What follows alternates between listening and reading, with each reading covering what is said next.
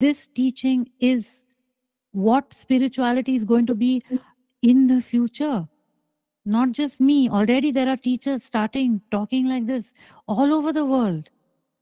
Because there is no other way than there, to the center of the being, to the truth of the system.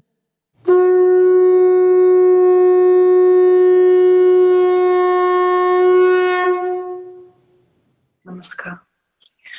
I have a question about how to disconnect to a former lover, to which I now still feel a very strong negative connection energetically.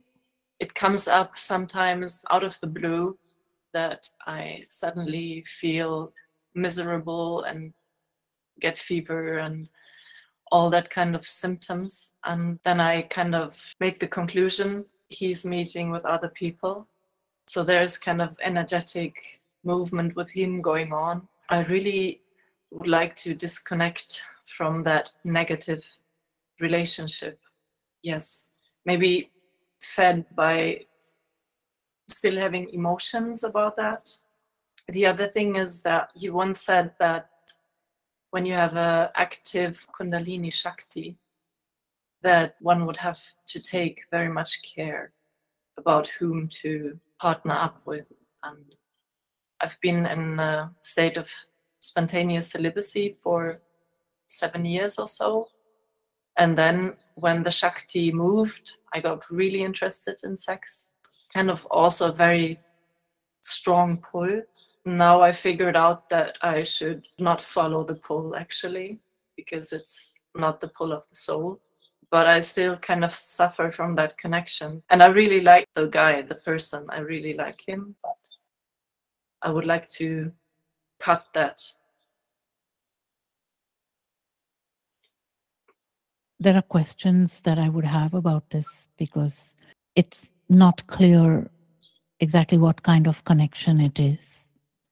And because it could be a same soul connection, in which case it's quite a big challenge, tough challenge, and it can be lifelong. And if you want to get out of this mess, apart from the whole Kundalini issue or story, the only way, immediately, right now, no discussion about it, in the sense that that's how it is to tune into the soul. Every time even the thought appears of that person, you go inward and you go into the surrender state immediately. Why I'm saying that is that your suffering, it doesn't mean that it's a toxic connection or it's a negative this or that. Just because it's causing you suffering doesn't mean it's negative, you know. It could also mean that that is the key for you to go into the self-realization fully, to move into the self-realization process, into surrender and into oneness with that core and center of your being. Because when you're in that state, the more you are in a state of surrender to source, the less negative that connection will be. You are suffering because he's with somebody else. That's all not important in this story. He will you 100,000%. Like, it might take a year, it might take 2 years. Even if you don't want him, he'll come. Because that's the point. No, when a person is with themselves and in that truth, then there's no suffering. Then everyone is attracted to them. Who wants to be with somebody who's in pain? Would you like to be with someone who's continuously in pain? No, you'll run away. Unless, of course, you have that side to you which is empathetic and wants to help somebody. But that's then a different paradigm. No. There is no way around this. Life is telling you, Saul, you got to get to the cheese. Like in Hindi, cheese means the thing, which is the soul, the source. It's also like a mouse has to get to the cheese and eat it. And then it's trapped in eternal love, you know? You have to go inward because life is pushing you in there. And it's pushing you in there because it has found no other way to make you do that. Because the ego, if you do that right away, today, by the time the next satsang comes, you'll already be in a different state. Remember, go inward. The pain strikes, push it out, go inward.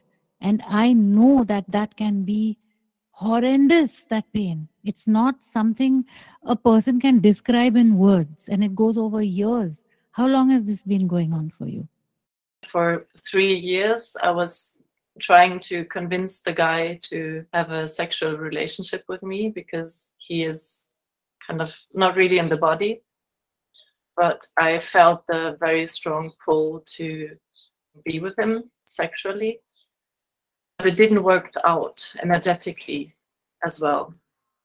No, it can't work out. It can't, it won't work out. Those things never work out because then, if it works out, then you're again out of yourself. You're not in surrender. Life is pushing you into self realization. Bend down. It's saying you can't go anywhere. There is nowhere else to go but inward. Nowhere else for you left. And when you make that step, you'll see what will happen. But it's challenging. The other alternative you have is that you're 90 years old and the same story is going on with the same guy. That's the other alternative. You can choose what you prefer. I would suggest take the route inward. Do the kriyas, whatever you hear and see. This teaching is what spirituality is going to be in the future. Not just me. Already there are teachers starting talking like this all over the world. Because there is no other way than there, to the center of the being, to the truth of the system. And when you're in that truth state, you are not in a pain state. When you're not in a pain state, then everyone that rejects you turns around and moves towards you. I'm not saying he's going to jump into bed with you, but that's also not what you actually want. What you want is the experience of that oneness. And because it's not happening in any of the other realms, that's the one that seems to you to be something you can try out. He's going to run away from you as long as you are not with yourself. Life is telling you that. Life is pushing you into self realization. And the more you self realize, the more the person will turn towards you. Don't let it go on for years and years. It won't stop. Huh? Don't think, oh no, it'll be fine after 2 years. No, it won't be fine after 2 years. This doesn't sound like one of those, it will be fine the less I think about him. No, no.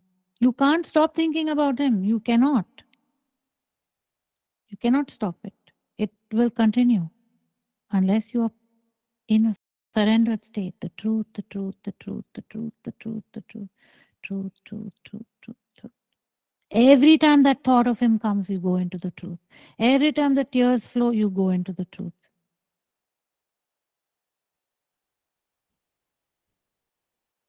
No other way out. Otherwise, you're 90 years old and it's still going on. I don't think you want that.